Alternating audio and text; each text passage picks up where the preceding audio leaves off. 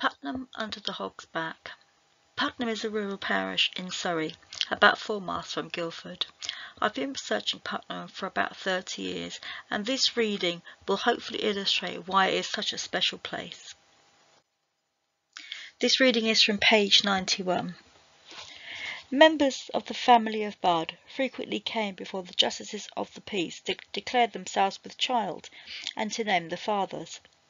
Harriet Budd gave birth to a bastard male child in 1823 and another in 1827.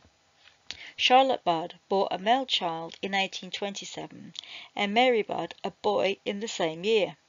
And lastly, Sarah Budd was the mother of an unspecified child in 1839. It wasn't just the Budd family, though, that came before the parish and the clerks of the parish to declare themselves with child, but it's only the Budds I'm really interested in today.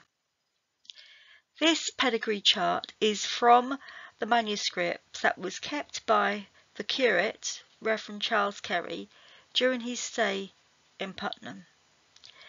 Why am I showing you this? This is the pedigree that he drew of the Budd family. And if you look at the extract I've highlighted in red, it actually talks about the Budd family. But what is special about this particular pedigree is that there are all these little notes where it explain a little bit about the Budds, things that I would never have known.